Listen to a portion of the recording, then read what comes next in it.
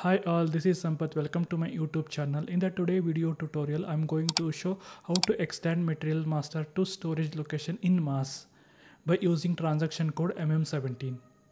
Okay, without any further ado, let's get started. This is my material master. This material masters, I want to extend it to 0001 storage location. This material already maintained in the storage location MAM1.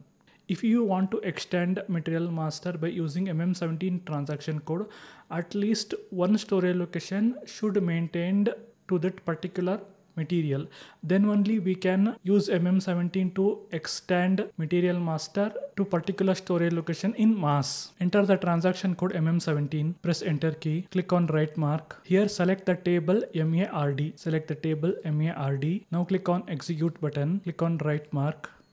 Here click on data records to be created. Click on right mark, copy the material masters, paste it here, click on execute button, enter your plant. My plant is 1000. Enter storage location. Storage location is 0001. Now press enter key. If you want to extend a material to particular storage location by referring other material, we can put that material here. In this case, I want to extend without reference material. Now click on execute button, click on save.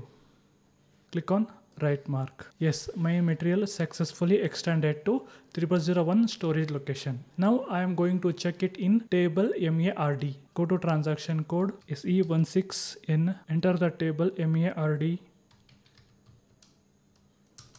Click here, click on the upload from clipboard option, click on right mark, click on execute, enter the plant, click on execute button. Yes, my material is successfully extended to 0001 storage location. That's it today video tutorial. If you found this video is useful, please don't forget to like and subscribe my YouTube channel. Thank you.